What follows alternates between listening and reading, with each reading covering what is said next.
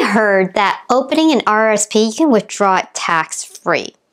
I also heard that if you have a business, you can pay very little taxes. I also heard that opening an RRSP is so much more important than a tax-free savings account. If you have any of these questions on your mind, you definitely want to check out today's video.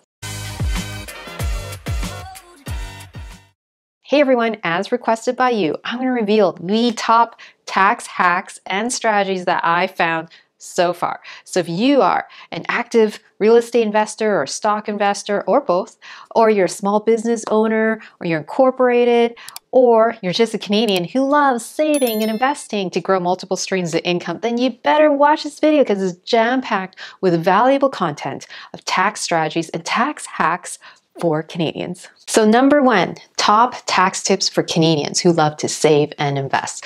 So without further ado, I want to talk about all the amazing tax saving accounts that we have in Canada.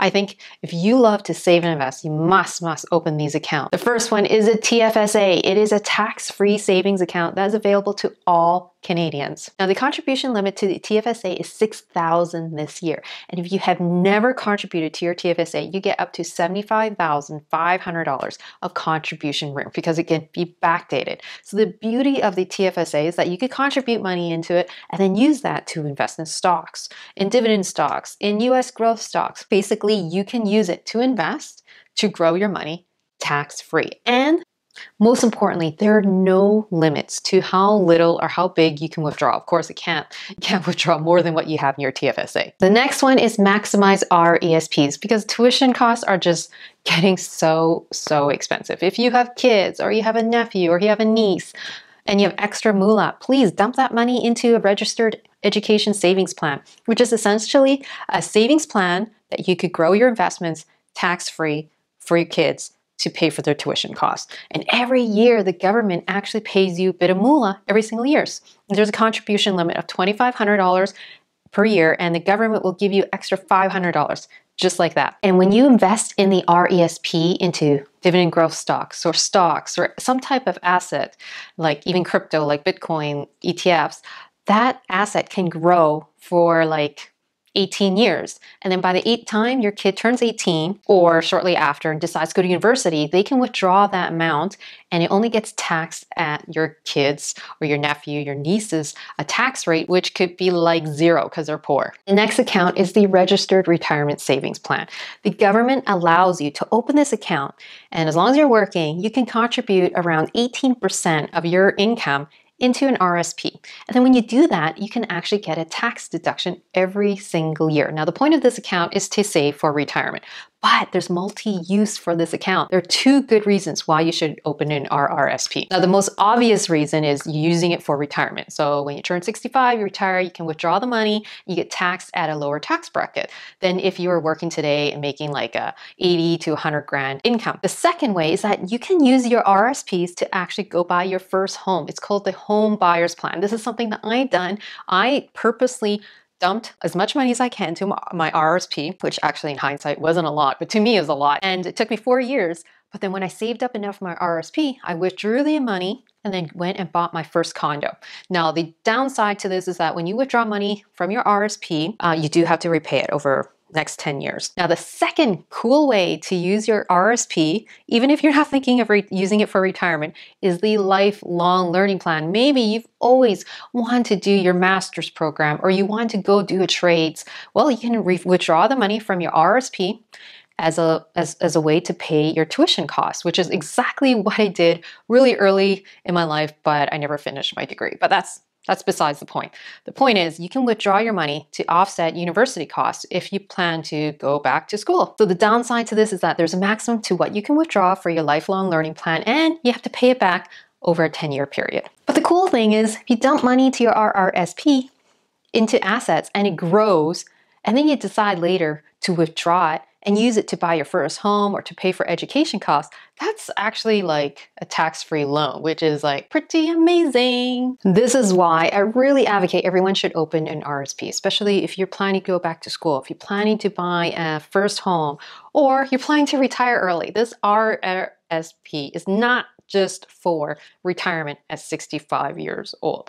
And the beauty of this is that you can actually over contribute by up to $2,000 every single year. And that $2,000 can grow tax-free in the account for years and years and years. Even though there is a contribution limit, which is only 18% of your income, you can actually over contribute by $2,000, up to $2,000. Another tax hack, and this one I love because it's about giving away your money to charities. Did you know if you donate money to charities in Canada, there's amazing tax deductions? For example, I found this Red Cross calculator. If I donated $1,000, I get $361 like back, okay, which as a tax deduction, which is like amazing. So that means I actually didn't spend the full $1,000 because of $361 as a tax deduction. So please, if you're looking to donate money to charities, just know that in Canada, we have so many awesome tax benefits when you donate to charities. Another tax hack, okay, this is, I think, only in Ontario, but if you donate money to a political campaign, there's huge tax deductions. Now, the credit provides a maximum of $1,384 if you donated over $3,149 in the tax year to a political campaign in Ontario. Now, if you donated less, well, there's a progressive tax rate and you get less of a credit back. So it gets really complicated. I'll just point to where you can find this resource in the links below in the video description. Here are tax tips for Canadians who have retired early or who want to retire early. Now, the RRSP is great if you're retired early or you just plan to take a break, a sabbatical, take some time off. And if you have some funds in your RSP and you're not collecting a pension right now, and you're actually going to be in your lowest income tax year, this might be a great opportunity to start withdrawing from your RRSP, because you're in a lower income tax bracket. So essentially you can pay very little taxes if you withdraw the funds from your RRSP. A second cool strategy is if you were an awesome saver and investor and you grew your dividends in, say, a non-registered account or even in a registered account, did you know you can collect up to $50,000 of dividend income tax-free, okay? Because it's considered a dividend tax credit. Canada has this amazing dividend tax credit. If you invest in Canadian dividend growth stocks or Canadian companies and they pay out dividends, we can collect that up to $50,000 tax-free, which is like amazing. Now, the caveat to this is, of course, I said you need to retire early or you just be in a state where you don't have any pension, you don't have any active income. That's how you can get up to $50,000 tax-free, which I think is an amazing tax strategy. And if that's not enough, then you can still withdraw a little bit money from your TFSA. You can start withdrawing a little bit money from your RRSP.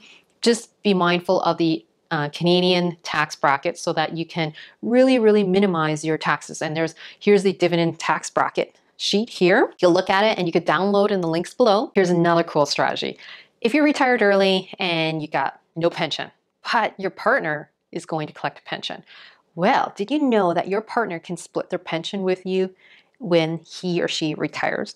So that means you can actually withdraw your RSPs right now, deplete your TFSAs up until the point when your partner actually collects a pension. So basically you'll have no other income, maybe some dividend tax credit income, but the cool thing is that you're still in a pretty low income tax bracket. And if your partner has this big fat pension, well, you can split that pension. So basically divvy the taxes between the both of you rather than just having all the taxes to your partner. Well, you split the pension.